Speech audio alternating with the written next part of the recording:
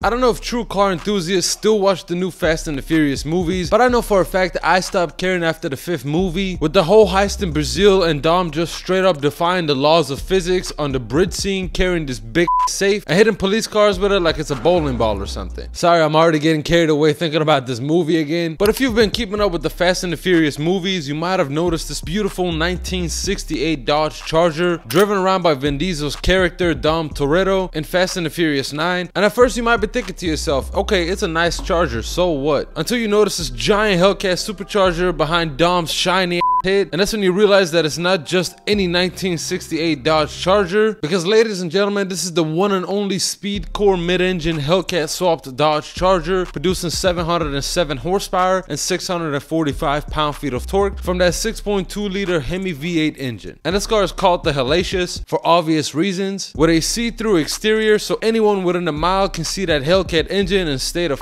out of the way. While on the interior there are these 2 low-back racing seats and Simpson harnesses all throughout to keep the driver and the passenger in place while you're trying to meet Jesus Christ himself with the extra shot of NOS available to you at any given moment. And you might be thinking to yourself, 707 horsepower is a lot, so how does this car manage to not spin the whole time? And that's exactly where these 275/35/18 front tires and these massive 345/35/18 rear tires come into play, equipped with 6-piston Brembo calipers on the front and dual Brembo 4 pistons for the back. And yes, you heard that correctly. There are 2 sets of Brembo calipers for each rear tire. And overall, I can't imagine this car being a reliable daily driver, as I'm sure it gets really hot in the cabin with the engine right behind you, but I can't help to imagine how nice that supercharger whine would sound directly behind you while you're shifting through gears.